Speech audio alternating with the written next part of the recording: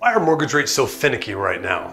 With the latest inflation reports, it's no wonder why mortgage rates are so finicky lately and breaking the rules. Hi, I'm James with the James E. Mountain Homes team and Keller Williams Client's Choice. First off, let's remember inflation is the key reason that rates are as high as they are right now. In theory, if inflation falls back, then mortgage rates should follow. However, with the latest Consumer Price Index reports, inflation was up again at 3.2% in July, slightly higher than in June. This has caused rates to take a jump in recent weeks.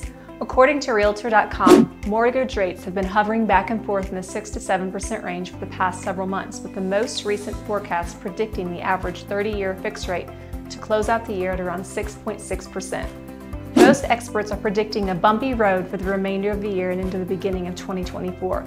But let's remember, rather than worry about mortgage rates, as a buyer, focus on what you can control. There are still plenty of options available when shopping for a loan.